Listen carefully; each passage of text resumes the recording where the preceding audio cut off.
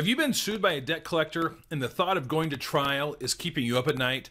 In this video, I'm going to share with you 3 ways that you can win your debt collection lawsuit without even going to trial. But first, if this is your first time here to my YouTube channel, go ahead and click subscribe and click on that little bell. That way you'll be notified each and every week when I put a new video up that'll help you resolve your serious debt problem. All right, let's talk about winning your debt collection lawsuit. Now, in most of these lawsuits, when the debt collector files a suit against you, a lot of them go to a default because people don't respond. In fact, there was a nationwide study that shows over 95% of people don't respond to their debt collection lawsuit, so they lose right out of the gate. But if you're watching this video, you're probably one of the exceptions. You filed an answer or some type of response to the complaint or the petition, and now your case is headed towards that slow march to trial. And for a lot of people, the thought of actually going to court and having to go up against the debt collector's attorney and the idea of testifying in court just causes a lot of stress, a lot of anxiety. I 100% get that. It can be a very intimidating process. So in this video, I'm going to share with you some ways that you can resolve your lawsuit without going through that whole trial process and hopefully help you get a little more rest and a little less anxiety about this whole process. Now, the first one is you need to evaluate your case to determine if you have any strong defenses like statute of limitations. Now, the statute of limitations, in each state, there's all these various laws that state how long a creditor has from the time you stop paying on the card until they can actually file a lawsuit against you. Now, in the notes, I'm going to put a list of what the statute of limitations is in all 50 states. My disclaimers to this is I don't know if it's going to be up to date by the time you watch this video. I don't even know if it's up to date right now. I practice law in Arizona.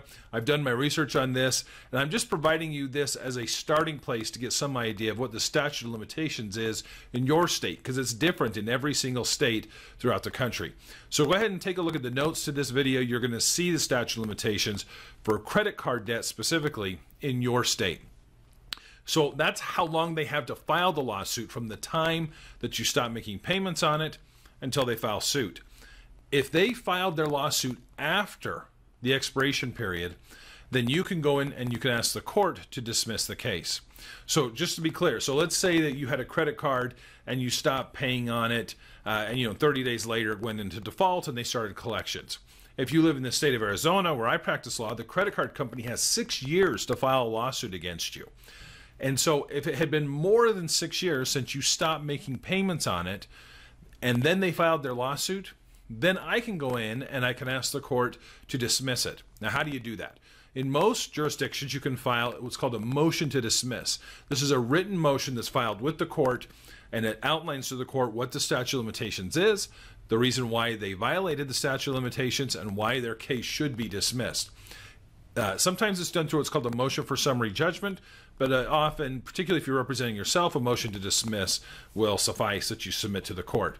This is a pretty huge deal if you can get this, because not only will it get the court the case thrown out, it may entitle you to compensation under the Fair Debt Collection Practices Act, the FDCPA. This states that creditors and debt collectors cannot sue you for an amount that you don't owe. And if the statute of limitations has expired and they sued you anyway, they may be opening themselves up to liability. So looking at the statute of limitations, that's the first way that you can get rid of this case without having to actually go through trial. That can all be done through paperwork. So the second thing though, let's say that they're within the statute of limitations.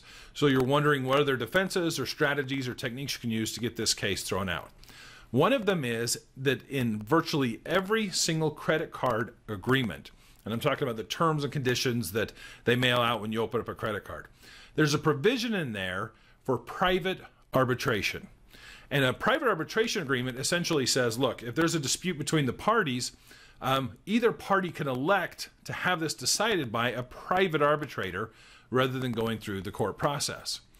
Now, 9 times out of 10, and actually I'm going to say almost 100% of the time, the creditor is not going to use the private arbitration clause. They don't want to go through private arbitration, and there's a reason for that. And the main reason is it's really expensive to do it. Their whole goal is to get a judgment against you with expending as little amount of money and time as possible, and then garnish your wages or go after a bank account. That's what their end game is and their whole business model is. But they put this private arbitration clause in there, And you, as a party to that contract, can actually invoke it as well, even after a lawsuit is filed. So if there's a lawsuit that's been filed and you see the terms and conditions for the particular credit card that they're suing you on, and if they haven't provided those to you, you can look those up online. Just put in the year that the card was opened, what type of card it was, and you're going to see that there's different depositories online where you're able to download copies of that. Look at the language in the private arbitration clause. This is all the fine print that nobody ever reads when they sign off on these things. And it likely says that you can ask the court to dismiss the case and allow the parties to participate in private arbitration. So that's done by filing a motion to compel private arbitration. You attach a copy of the arbitration clause to that and say, look, Judge, this says that either party can request this. I'm requesting private arbitration. So now you may ask yourself, well, why would I do that? You know, it's going to kick me out of court and then I've got to deal with this in arbitration. I can tell you in most instances that the creditor is not going to participate. They're the ones that have the claims against you, so they're going to be the ones that are going to have to file the arbitration claim with the private arbitration company. It's usually filed with what's called AAA, the American Arbitration Association. And here's the reason why they're not going to file. The fees on this are very, very high. It could cost them literally more than they're suing you for to be able to try to go through that process. There's an initial filing fee, the arbitrator has to be paid, and then there's some other fees associated with it. So in my experience, if the court compels private arbitration, usually the case is done. The creditor is not going to pursue it. They're going to put you in a different pile and they're going to go on to the next one. So private arbitration is the other way that you can try to resolve this. Now, the third and final way is settlement. Now, this may be adjusting what you're defining as winning your debt collection lawsuit. To me, if you can settle this for a low dollar amount, that's still a win in your category.